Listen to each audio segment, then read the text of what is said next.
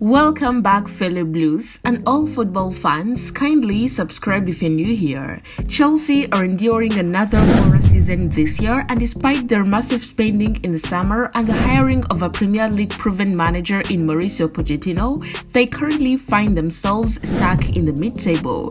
There seemed to be a problem all over the pitch at Stamford Bridge, from poor finishing to shocking defending. It is all going wrong for the West Londoners, and while players like Gallagher are fighting to turn the ship around, making over 2 blocks per 90 minutes, it is still not enough, as the latest player linked to the Blues would likely come right into the side in his place, Real Madrid's Federico Valverde. According to the latest reports, Federico is one of Pochettino's most desired objectives in the January transfer window.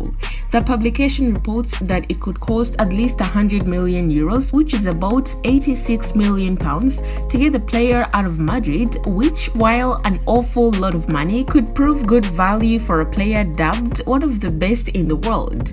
The Uruguayan has started 15 La Liga games for Los Blancos this season, scoring 1 goal, providing 2 assists, taking 1.6 shots per game, maintaining a passing accuracy of 90.9%, winning 2 Man of the Match awards. In other words, he should be a brilliant addition to Chelsea, although his arrival would likely spell the end of Gallagher in the first team.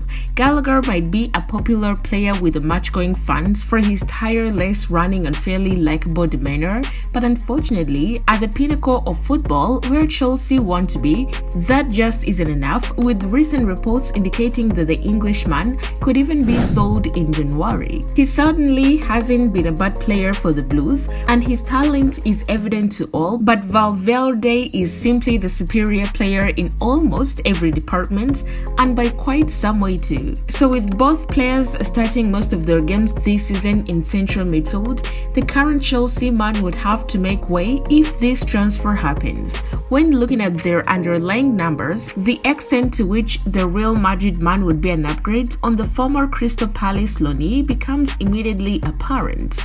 In everything from scoring to creating to carrying the ball, the 25-year-old monster, as described by football talent scout Jesse Colleague, comes out on top. Only in tackles does Gallagher have his man beat, which could be corrected with coaching and familiarity with the role he will have to play in West London. And signing him from Madrid to replace Gallagher will be a great decision. Fellow Blues, a quick one reaching us from the camp. Subscribe, like, share, and be here for more updates.